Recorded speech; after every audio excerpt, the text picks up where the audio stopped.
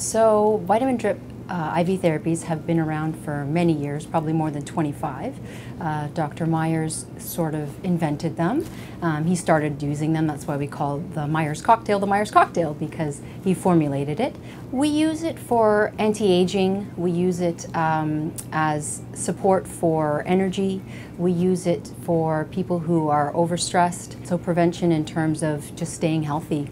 We see a lot of athletes at our clinic because it really helps them because they deplete so fast when they're working. And then we're seeing a lot of young people who are really interested in preserving their youth, and so they are coming out and getting the vitamin drip. So the nutrients that we put in the IV are antioxidants. The number one antioxidant, glutathione, is our master antioxidant, and so it is mostly only available through intravenous. It's not well absorbed orally, so it's better to put into the IV, and so it goes straight into your bloodstream. Risk factors are minor. If they do occur, it's basically bruising. Somebody could feel a rush of heat when they're getting their vitamin drip done due to the vasodilation effect. They can also get irritation of a vein.